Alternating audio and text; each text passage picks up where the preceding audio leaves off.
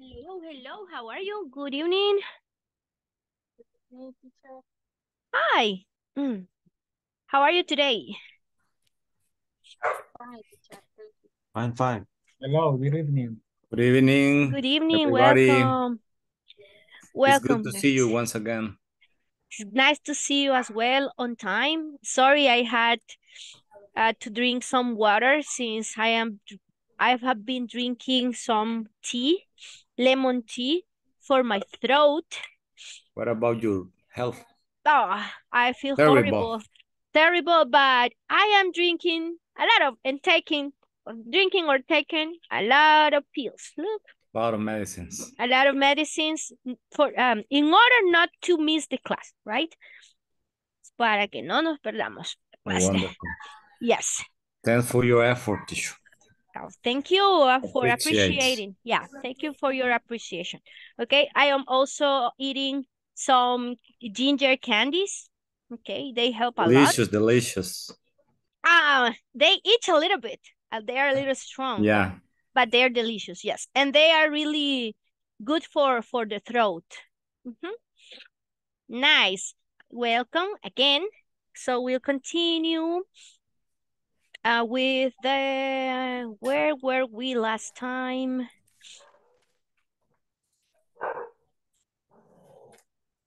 Wow. So if you look at my face like I am almost crying, it's not because I am mad at you. It's because, you know, I am not in my best condition. All right. So I will probably be a little down. Me van a ver como un poquito así, ¿verdad? Like decaída. All right, but we're here to learn, and thank you for being here as well. Okay. Now, the simple past, the simple future, we already studied that part. Remember the statement? I just had something to show you really quick because for me, and in my opinion, the hardest topic sometimes para los que entre presente, pasado y futuro es el presente. Okay, we have the simple present. Okay. Good evening, teacher. Hello, Ana Silvia. Good Sorry. evening. No problem. Sorry, I don't hear. Oh, but now can everybody hear me? No, eso, no, yo no podía porque tenía conectado el Bluetooth. Entonces ahí ya no dice I don't hear. Ahí decía no oía. I didn't hear, ¿verdad? I didn't hear. Exactly, Yes. muy bien. Vaya, y ahorita eso es lo que quiero enfatizar. Ya con el futuro, con que digamos will, ya lo hicimos, ¿verdad? Ya hicimos todo, el sujeto, will, más el verbo, ¿ok? Pero con el pasado tenemos que aprendernos los verbos en pasado, ¿verdad? And let me bring up something here. Solo déjenme tomar un ejemplo de acá.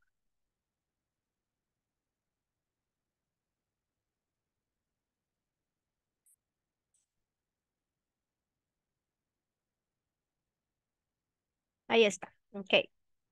No, aquí. Aquí sí hay que aprendernos los verbos regulares o irregulares.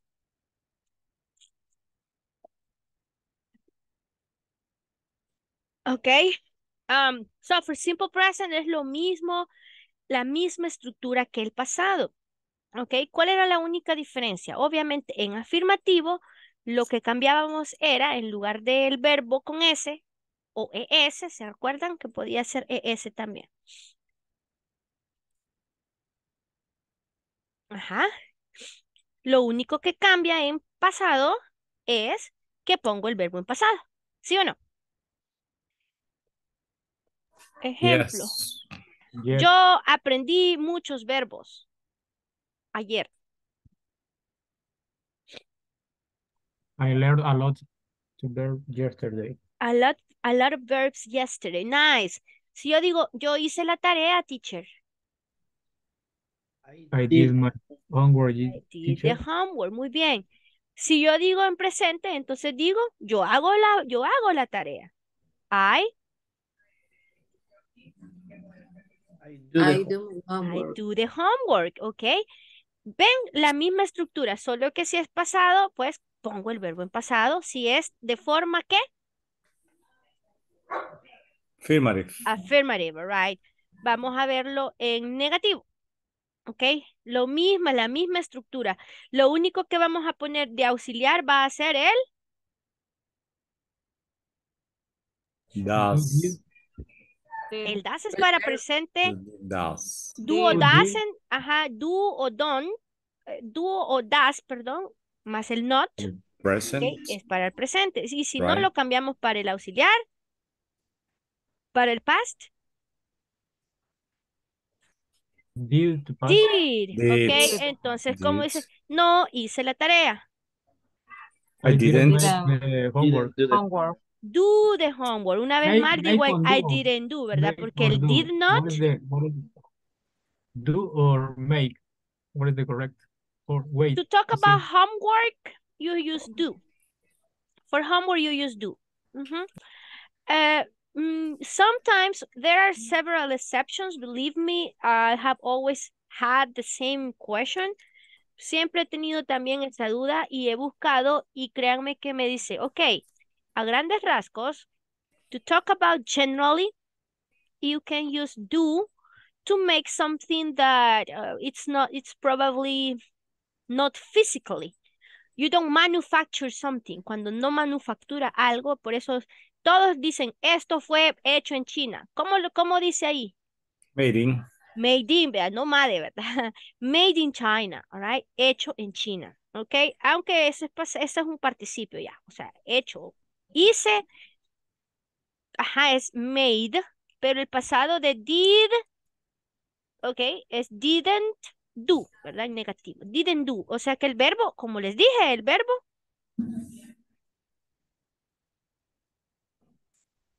in base form, no lo cambiamos, ¿verdad? Siempre lo mantenemos. Solo decimos did not go. Yo no lo hice, yo no hice la tarea, entonces decimos I didn't I didn't do the homework. I didn't do my homework. Exactly. Ok, vamos a la pregunta. Oh, acuérdense, ¿verdad? En presente es el do o el das. Ok, now, en past, la misma estructura, si ven aquí, del mismo simple present es la misma estructura. Solo que cambio es El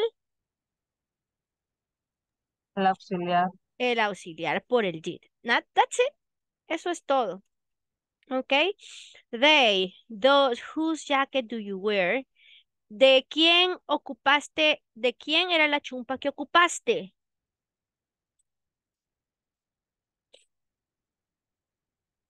Whose jacket?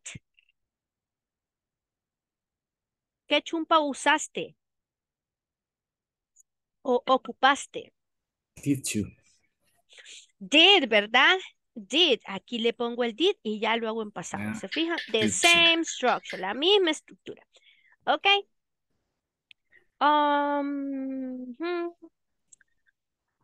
Hay expresiones también que cuando ocupamos el there is, there are, sí. Ahí ocupamos el verbo be, ¿verdad?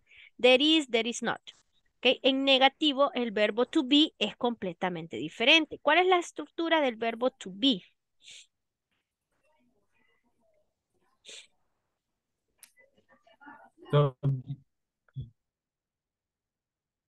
Vaya, vamos a hacer un pequeño ejercicio porque algunos don't be me dicen. I don't be, no, es I am not. Eso se sale de la típica estructura de los otros verbos. Verbo to be es grammar. otra cosa. ¿Por qué nos sirve también en ubicarnos con con el verbo to be? Porque si acuerdan que ocupábamos el going to también, ¿verdad? El be con el going to. Veamos. El verbo to be, entonces, vamos a poner el to be, ¿verdad? Affirmative, entonces es sujeto más verbo, ¿sí o no? Y más el complement. ¿Ok? ¿Ok? Entonces, example. I am, you are, she is. What about negative? The example ya no se sale, ya no es el mismo, ¿verdad? So, It is a cell phone. Es un celular. Give me more examples with the verb to be. We are in the class. We are the champion. We are I'm the a champion, my student. friends. I am a student. All right. Vaya, súper fácil, ¿verdad? Solo ocupamos pues las tres formas del verbo to be. ¿Cuáles son? La am, que es el único para mí. Is are. Was, Y el Are. is, ¿para quiénes se ocupa? Ajá. Third person. The third person, Third nada más person. para la tercera persona, ¿ok? Y el último que lo decimos como para los plurales. Obviamente you es ustedes, pero también puede ser singular, usted o vos, ¿verdad? Y ese ocupamos are, ¿sí? Are. Okay, so we are the champion, we are in the class, etcétera. Vaya, hoy en negativo, veamos la estructura. Ya les dije cómo es en negativo. Ah, y si fuera en pasado, entonces, ¿qué es lo único que va a cambiar? For was. Ajá, y aquí ya solo cambiamos was y were, ¿verdad? O sea, ya el am ya lo ocupo como para igual en las terceras personas. O sea, singular, was y plural, were. Where. Ok. Now for negative, vimos aquí que en negativo es sujeto más el do not, o en pasado era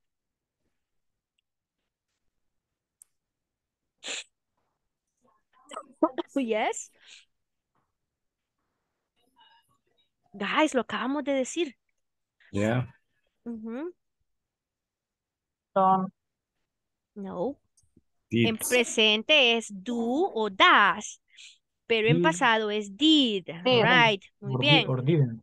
Pero para el verbo to be, nada que ver. Isn't. Aren't. Muy bien, solo le agregamos la palabra not.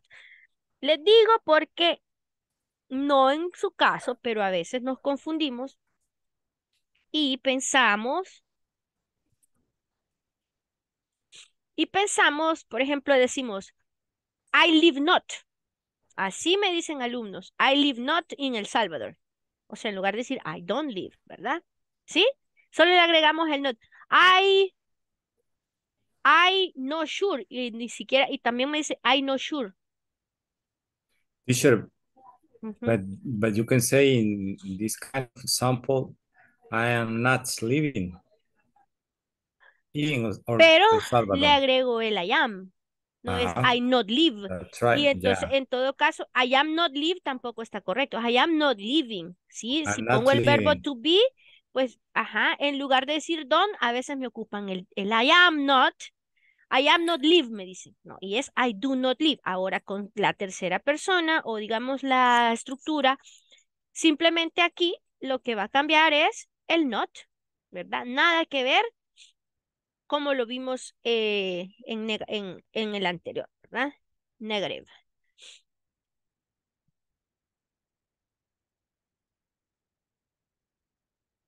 Y esto nos recuerda también de cómo decir en futuro. I am, ¿qué sigue después?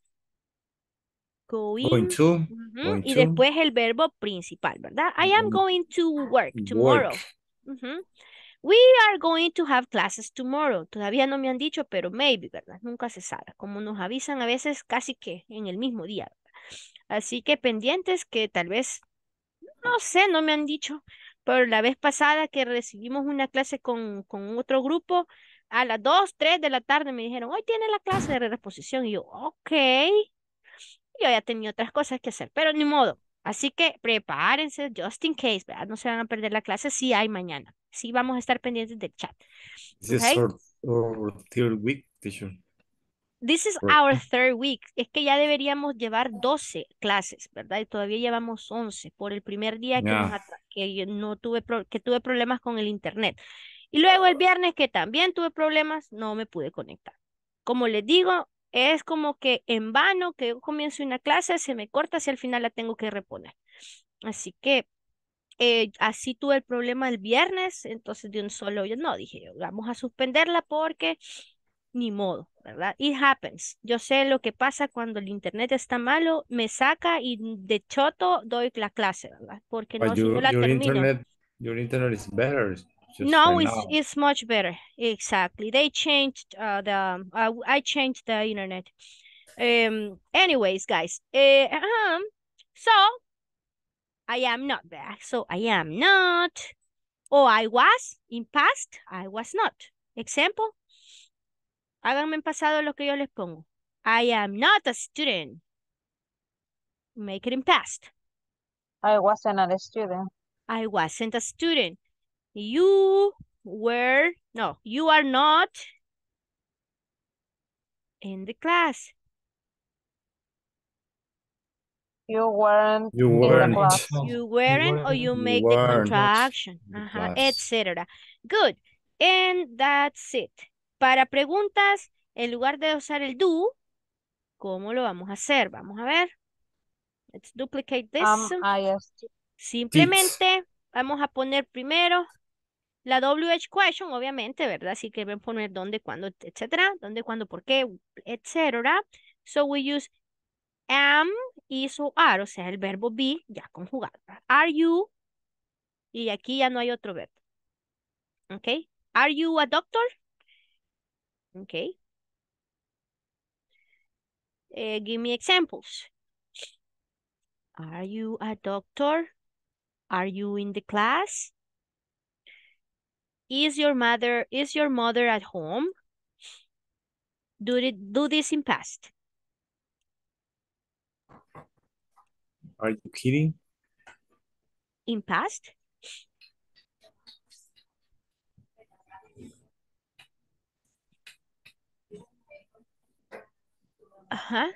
Do it in past, guys. Here, I have the examples.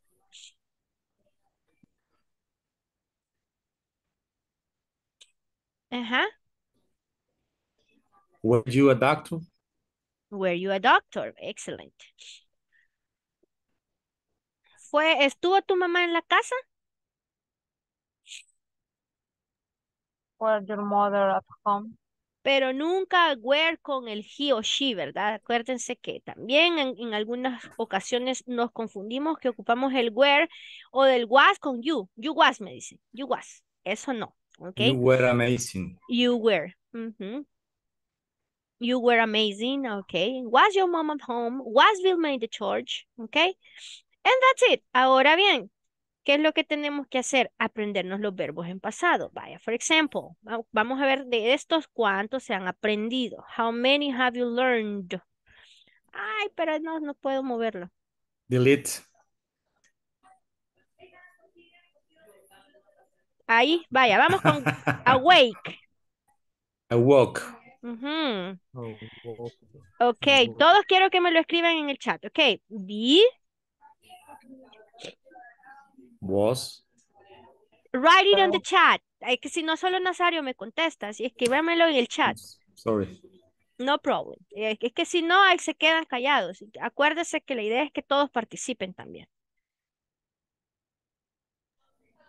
Ahí estoy probando si ya se aprendieron los verbos. Ok. So we are 11. Conmigo somos 11. We are 11 in total. What happened with another classmate? I don't know, I received, solo me mandan, hoy no voy a estar en la clase, teacher, pero como no sé quién es, de qué grupo, entonces no sé. Pero si estaba Tania aquí, Tania sí me mandó un mensajito. Si le pueden escribir ahí en el chat, creo que Tania sí está con nosotros, ¿verdad? ¿O no? I don't know. Como no participan, no nos acordamos. Vaya, pues. We lost batteries. Exactly. Sí, es que solo me ponen, sorry teacher, I won't be in the class because of this and that, pero no sé de cuál grupo es, así que yo no me recuerdo de cuál es cuál. En algunos sí, ¿verdad? Los que me participan, pero otros que apenitas, o a veces ni encienden la cámara, ahí sí me quedo como que, who's that person, right? I don't know who that person is. Okay, so thank you, I have 9 chats. Was, where, Son dos, no solo es was, ¿ok? Was, were. Ok, become, became, begin, began. Ok. Good. No, Rubia, Nubia es be, es el was o were, ¿ok? Was o were.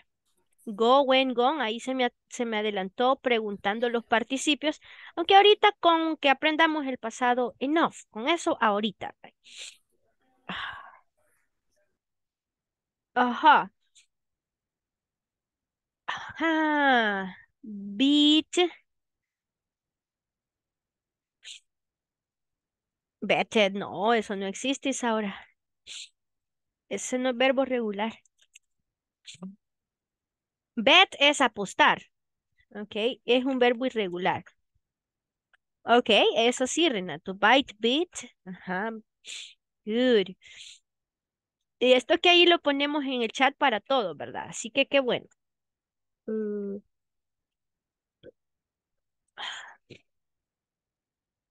Break, broke. Good job.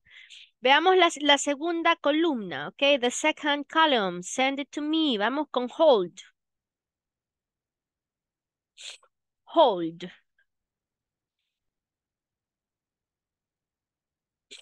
Yes, good job, Glendy. Póngamelo solo para mí, porfa, ¿ok? Solo personal, no para todos. Kept, good job. No, Teacher, yo busqué el verbo y así me salió, que sí, así se escribe. ¿a dónde lo encontró? En la página que se llama Pons Ah, pues no es una página oficial. Tablet. Mire. Bueno, hay algunos verbos que se pueden decir en pasado pueden No, ser, no, pero yo busqué la donde dice bet, no, B-E-T, bet no esa busqué cambia. yo. Si se fija, put, could, todos los verbos que son así como de 3 letras no cambian. Ah, pues esa página no sirve entonces. Para mí no. Ok, Nunca había visto betted. Ajá. ok.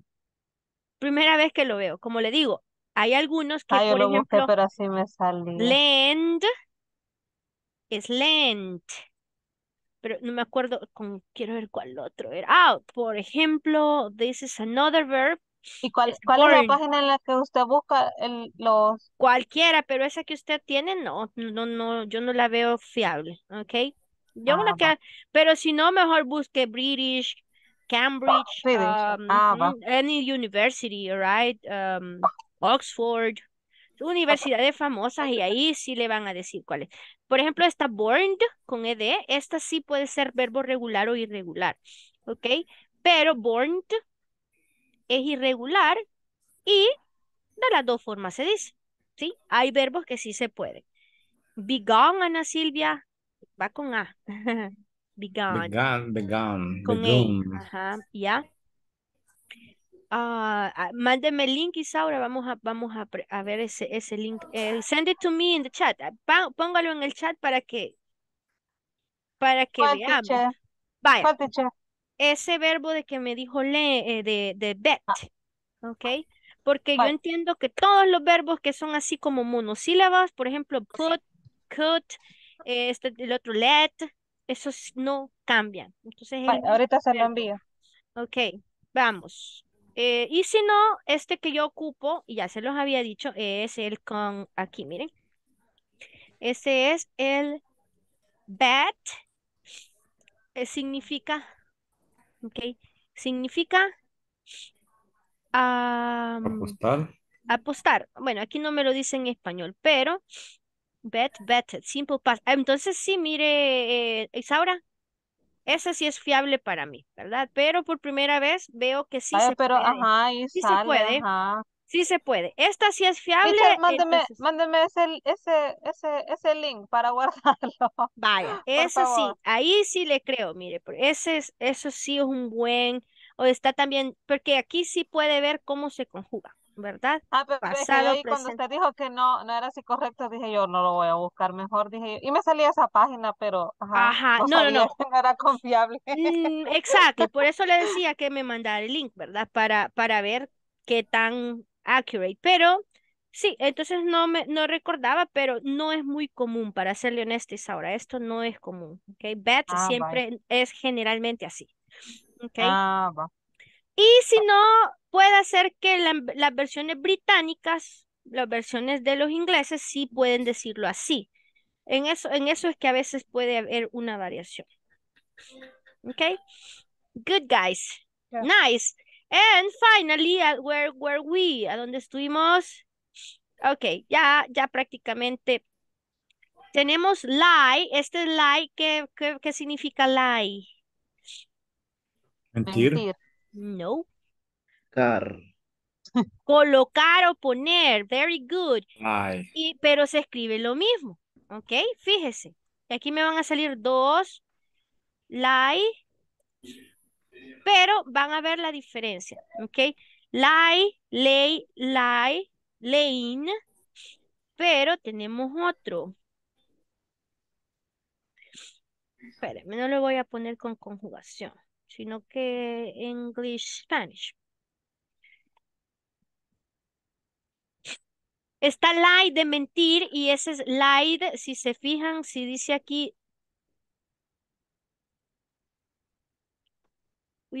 mentira, lie, nombre, verbo.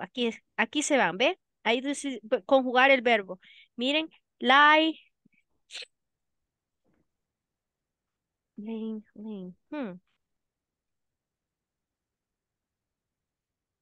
Esa también se puede poner como lied, así, ¿ok? Así, pasado, ¿ok?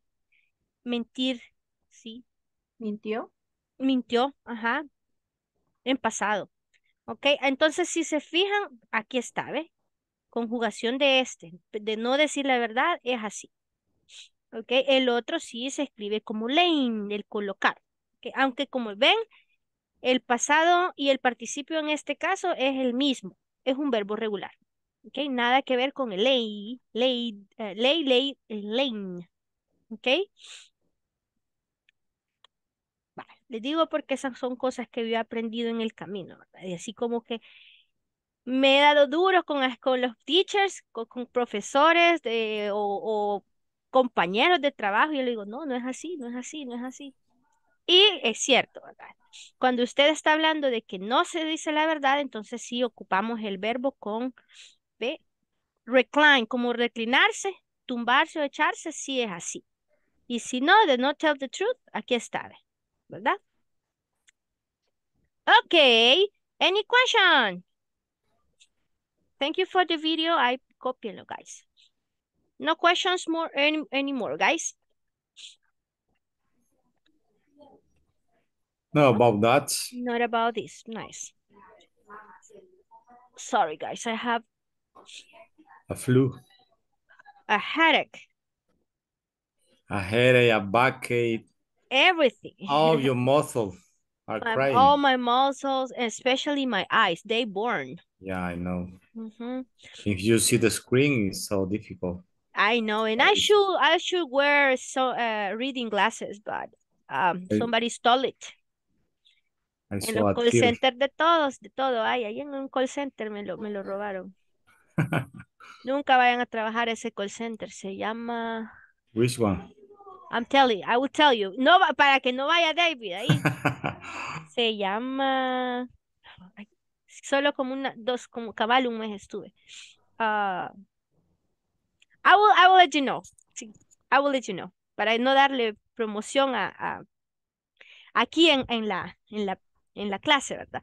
Okay, so we finished this already. So let's continue with 4.5, intonation statement in time with time phrases.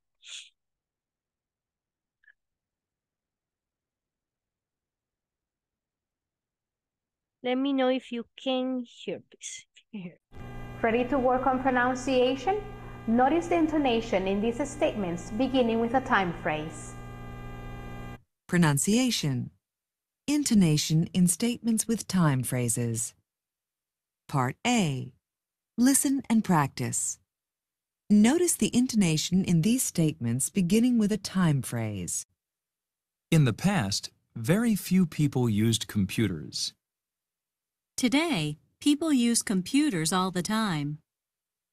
In the future, there will be a computer in every home.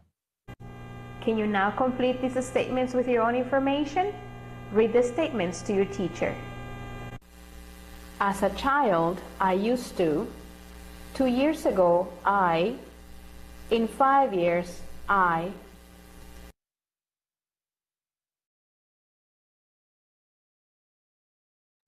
Okay, super easy. ¿A dónde tenía el énfasis o the stress in the sentence? At the beginning. No necesariamente at the beginning, pero sí, aquí lo tenía en el, pero ¿en qué especialmente? En el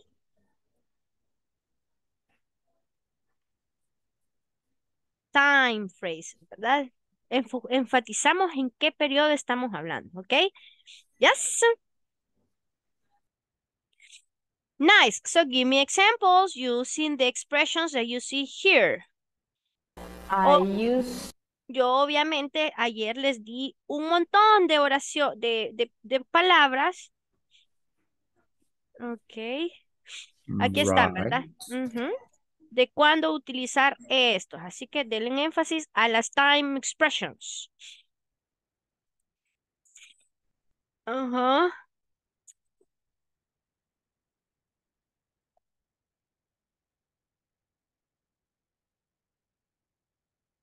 Bueno, aquí voy a estar esperando porque yo necesito que me ayuden en la clase también, ¿verdad?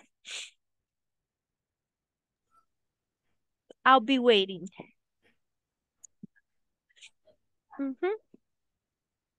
I remember, teacher, that we were talking about the time phrases in the past, in present, in future. In future, we can speak, for example, in one time of we can use when to talk about the future, right? Yeah. For example, we can say the next year, the next decade, the next century, the next month. Yeah. I will give you my example. Sorry, in this case, Nazario, you are completely right. Okay, we were saying those expressions for talking about the past. Okay, to talk about the present. Okay, this is the past. This is for present. This is for future.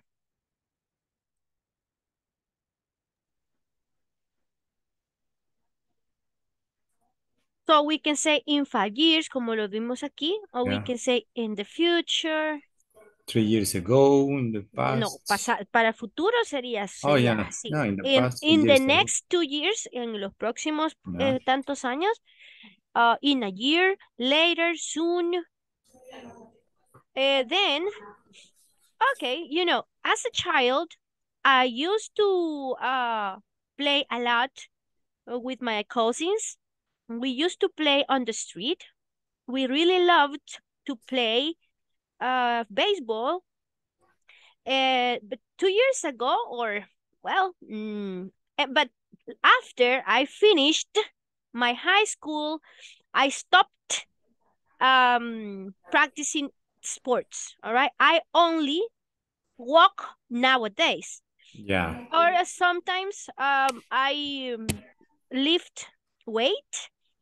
But I don't do exercise too often. Yeah, I just do it once in a while, presente.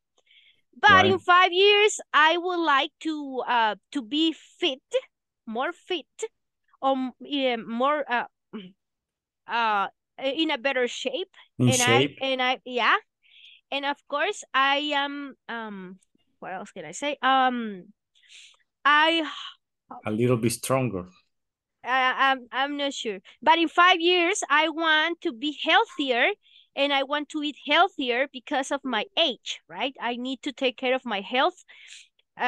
because before, long time ago, I didn't used to get sick. Nowadays, I get sick very often, and I know if I don't take care of myself or my health, I will be with several problems. Cause my tension, oppression, the pressure is very high these days. You can say I will be healthier.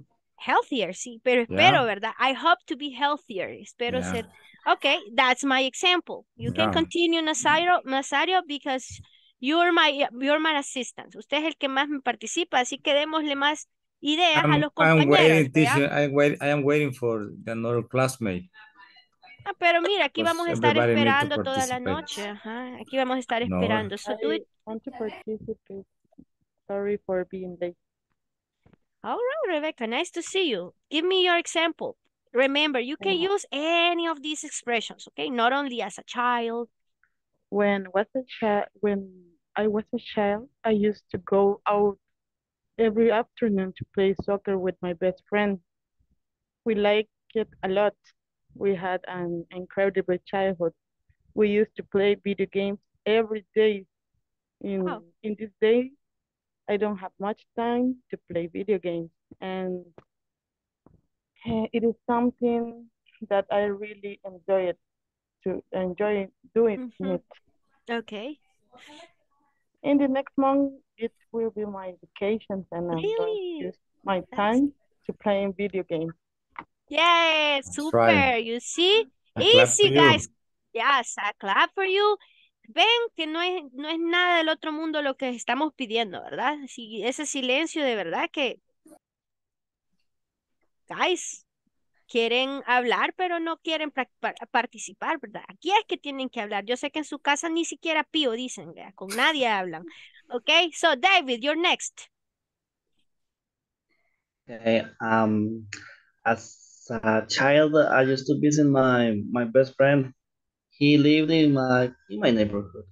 We used to spend a lot of time together. We were playing football, and our favorite game was hide and seek.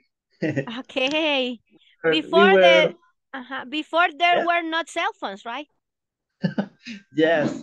I am speaking about 2005, 2006. Those years were so cool for me. 2 years ago, I visited this boy, and he lives in a town in Aguachapan.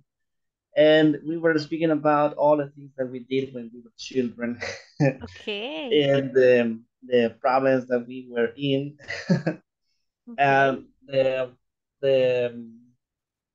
things that we were talking about when we were going to school.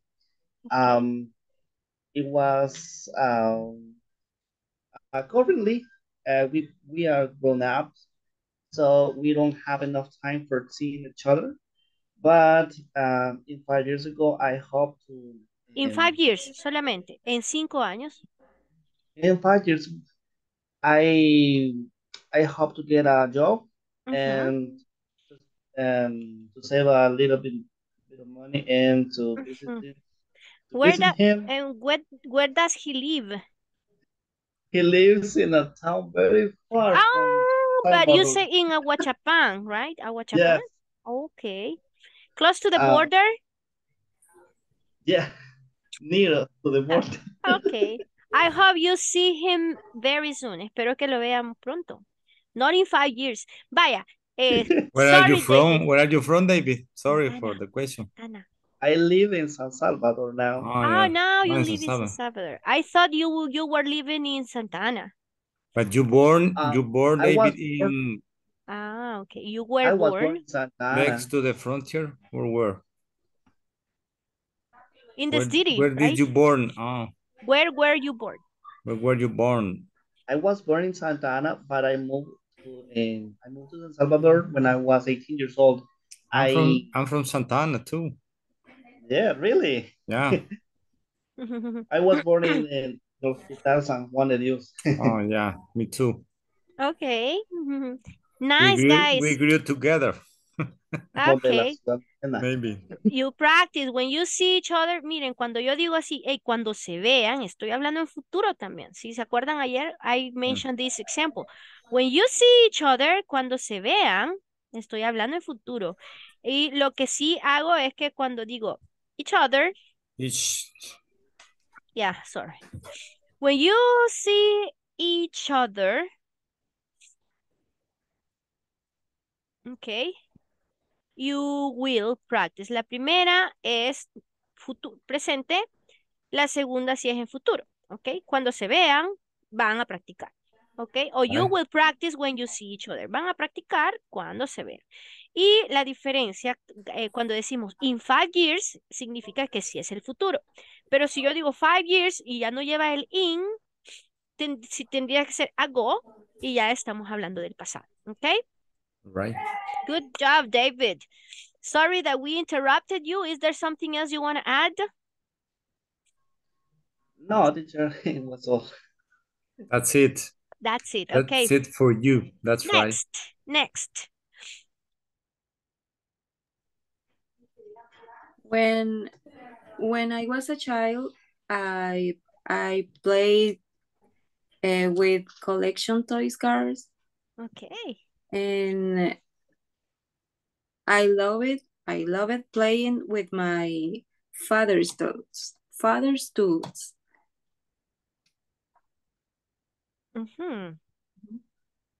When I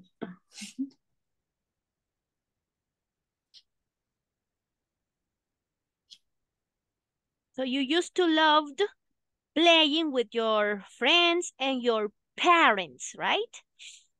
Parents. Yes. Okay. Nowadays, in these days, this time, currently.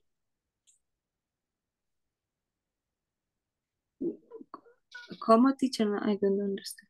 Ok, ahí solo me hablo en pasado. Necesito que hablemos en presente y pongamos en práctica los presentes también. Y pongamos en práctica el pasado. Por ejemplo, necesito, bueno, you need, Ana, de ponerle, por ejemplo, más exagerado que usted me está hablando que fue in the past o when you were a child, ¿verdad? Entonces, obviamente se comprende de que estamos hablando del pasado. Sin embargo, tenemos que agregar la ed, ¿verdad? Un poquito con más énfasis. I played. O played. Y si no, como dijeron algunos, I used to play, ¿ok? Yo solía. Creo que aquí lo pusimos también. A ver, aquí.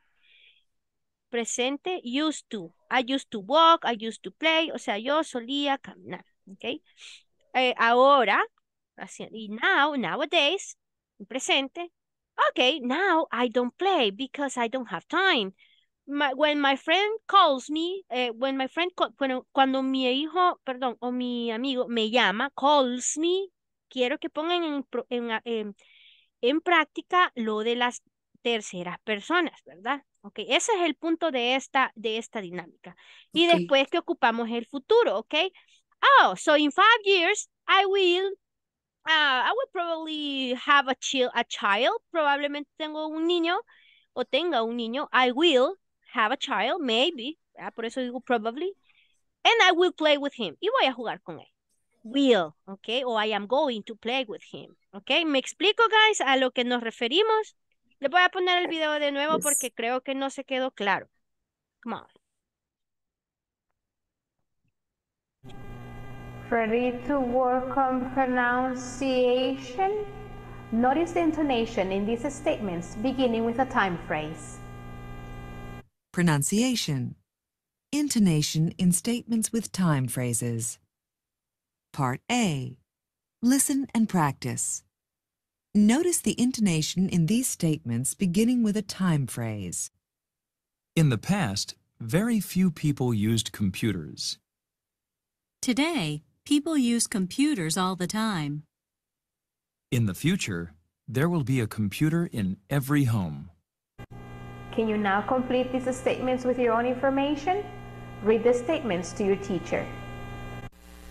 As a child, I used to. 2 years ago, I. In 5 years, I. ¿Qué es lo que vamos a hacer? Darle énfasis más a las preposiciones del tiempo, ¿ok? Now, who wants to do it? 1, 2, 3. When I was a child, I used to play with dolls with my sister, cousins, and some classmates. Nowadays, I spend time with my cousins too. And in the future, I hope to get a job and I hope to meet or know places, many places.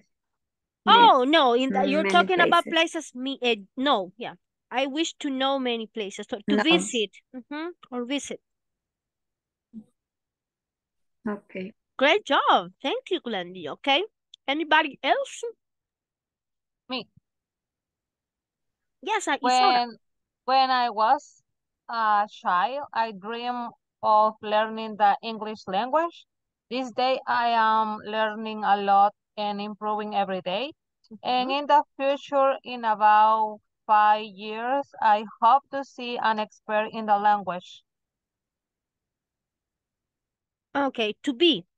¿Quieres ser? Yeah. I hope to be, okay. I hope to be an expert, all right? Okay. Very good. Good job, Isaura. Who else is missing? Evelyn and Renato, are you there? 1, 2. Me, teacher. Oh, Natalie, go. Yes. Okay. When I was a child, I used to play video games and ate many candies with my cousins. Used to eat. Read this. Continue. Used to eat. Okay. Used to eat many candies with my cousin, and nowadays, in my free time, I prefer go to the gym. And I think in the future, I hope to look healthier. Yeah. If you're going to the gym, obviously, I am eating candies because I need it for my throat. But actually, I don't eat candies too often nowadays, as I used to eat when I was a child. I know. Children love candies, okay? If you take your medicine. I will, lo que pasa es que I have to take it in every 6 hours. But this is like a medicine candy. It doesn't hear it. But yeah, los sorbitones también hay que comer dulces en muchos casos, right? Because they are gargantinas, so you have to eat candies, okay? And this type of candies don't like to the children. Esto sí no le gustan a muchos niños. Okay, guys. Just something, Natalie, después que digo used to, esto es solía, ¿verdad? Después de esta expresión, entonces el verbo sí digo I used to eat. No he pasado, ¿ok?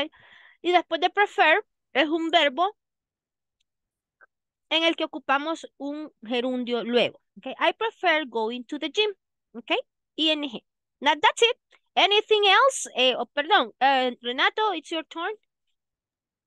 Okay, as a child, I used to play with my dog. I would run and hide from it. 2 years ago, I played soccer. Now I don't practice because of the habit of the pandemic. In 5 years, I hope to have a better job and salary. Okay. Thank you, Renato.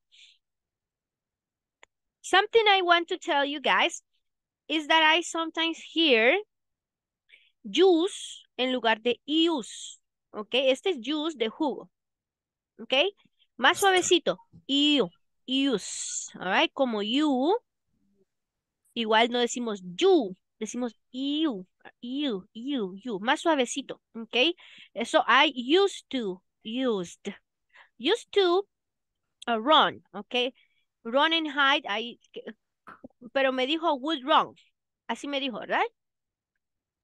Yes. Ok, very good. Miren, esta expresión pocas personas la usan, pero también cuando hablamos de actividades que ya no hacemos, podemos decir también would. Aunque yo sé que would se ocupa para hablar como de, ¿se acuerdan? Para hacer como request o también para hacer cosas, para hacer preguntas o expresiones de deseo. Yo estaría, I would be. Okay, Would you like? ¿Te gustaría? Exactly. Todo. Pero también, como dice, I used to and I would run and hide. Ok, ahí sí es una expresión muy válida para hablar en pasado también. Ok, I played the soccer. Siempre que hablo de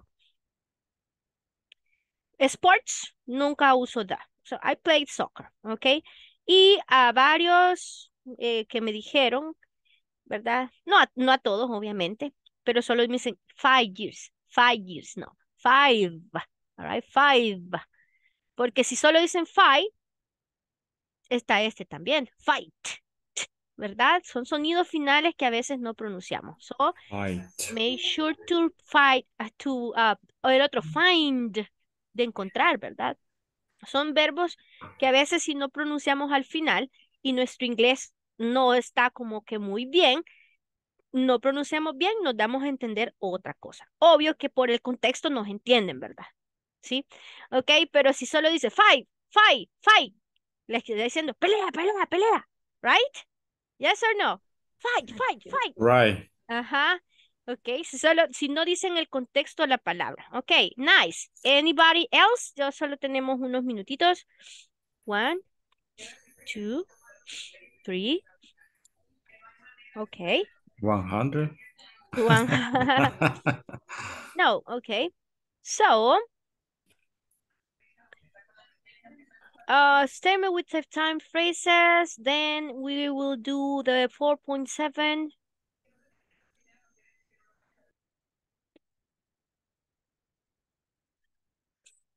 Help me read, Jairo. Okay. In this class, you will listen to over time. In this class, you will listen to an audio. Yeah, an audio. And it is wrong the word. Audio, yeah, it's audio. And make the exercise. As you Yes. listen, you will develop skills in listening for main ideas. Develop skills. Develop skills. Very good. Exercises. Exercises. Okay. Thanks.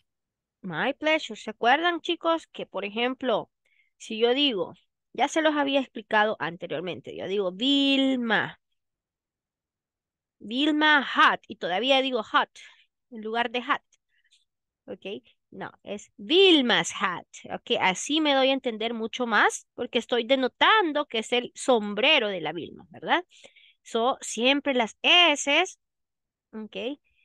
Hay que pronunciarlas, por favor, ¿ok? Y si se fijan, ayer creo que les comenté cuando es que nosotros pronunciamos es. No sé si se recuerdan. Sí. Y creo que David lo dijo. O Renato. En presente, y esto aplica no solo para verbos, ¿ok? Aplica para los plurales, ¿sí? Miren, los que terminan así, aquí los tenemos, ¿cuáles son, verdad? Siempre que vean eso más una S, es porque se pronuncia extra. ¿Estamos? Ayer les dije, fixes, washes. Guys, necesito que vayan poniendo atención en esos detallitos, ¿ok? Back to the future. Instructions. Who hasn't read today? Teacher. Yes, Rebecca. Instructions. Listen to the people discuss change. Ahí está otra. Agreguemos esta aquí. Change.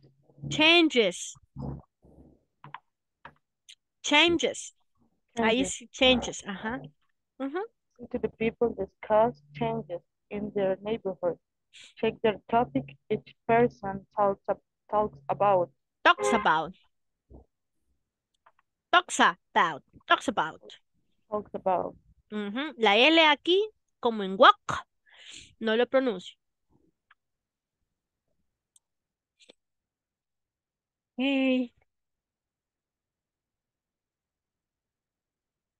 Oh, sí, entonces changes es otra palabra, ¿verdad? Si le pone change, pero la palabra termina en E, le ponemos la S para hacer la tercera persona. O en este caso, puede estar hablando que ella cambia. She changes her mood all the time. Cambia ¿de qué? De ánimos todo el tiempo. Pero en este caso habla de los cambios, o sea, un nombre, no un verbo. ¿Ok? Y la misma forma se pronuncia.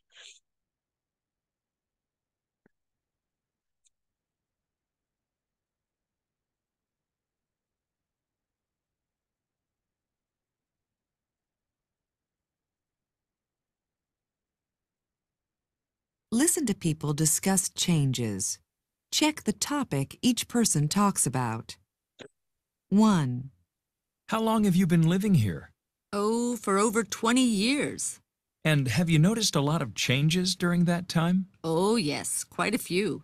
This is a much nicer place to live now than it used to be. It's much greener. When I first moved here, there weren't many trees around. But over the last few years, the city has planted trees everywhere. It's made such a difference. 2. How do you like living here? Well, it's an interesting city, but you really need a car here. Otherwise, you can't go anywhere. There used to be a good bus system, but there isn't anymore. Why is that?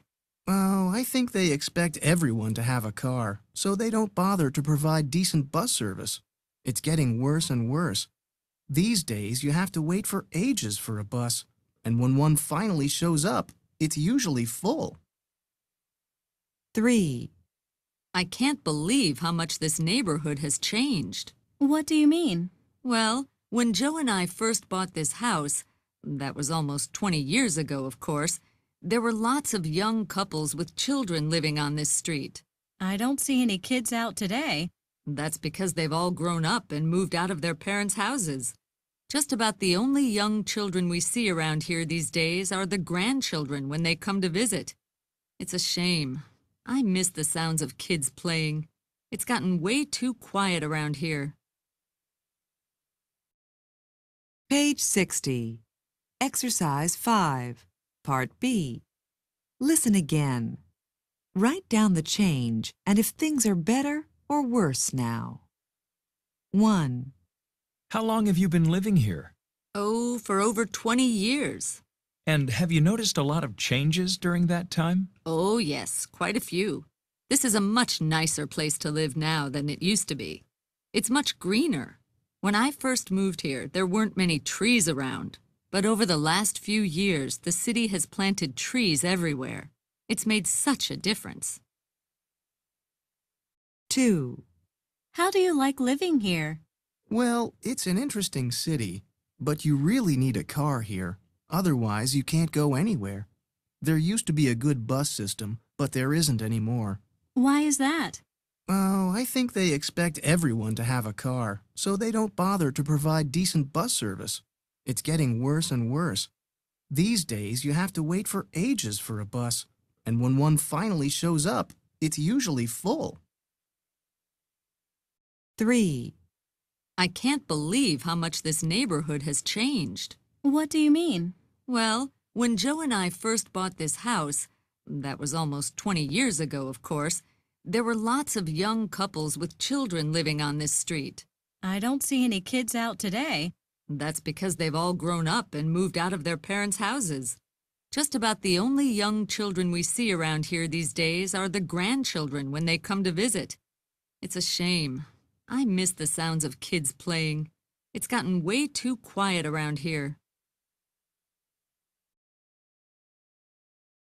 So guys, we will listen to this tomorrow because it's time already. So, maybe tomorrow, todavía estamos pendientes de si la clase va a ser repuesta el día de mañana. And if not, it will be on Monday, okay? Vamos a escribir todos cuando nos estén diciendo, miren, tienen que terminar la sección 4. No, todavía no lo hemos terminado, nos falta una clase, ¿verdad? So, see you tomorrow, guys. Take care a lot, okay? Si se puede mañana y si no, pues on Monday. Bye, bye. Bye bye, good night. Bye, teacher. I hope you Okay. get better. Thank you so much. You too.